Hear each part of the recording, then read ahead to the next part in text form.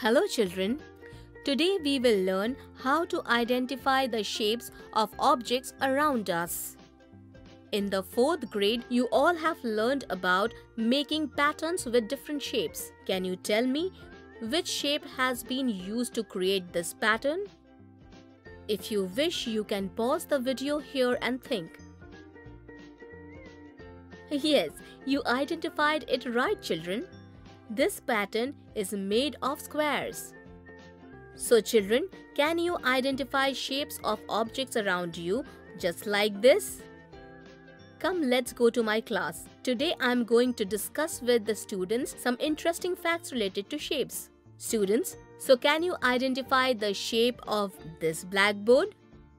If you observe this blackboard carefully and trace the 4 sides of the blackboard with the help of a chalk on the wall, which shape will you get?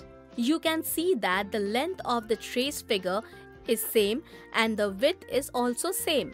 So this is a rectangle. A rectangle is a shape which has 4 sides and the length of its opposite sides are the same. Now tell me, which shape shall we get by tracing this map? This is a square. Very good, Ravi. A square is a shape that has 4 sides and all 4 sides are of same length. Now tell me that if we trace this bangle on a paper, then which shape shall we get? This is a circle. Absolutely right. Because this is a round shape in which the distance from the center point to its circumference is the same. So it's a circle.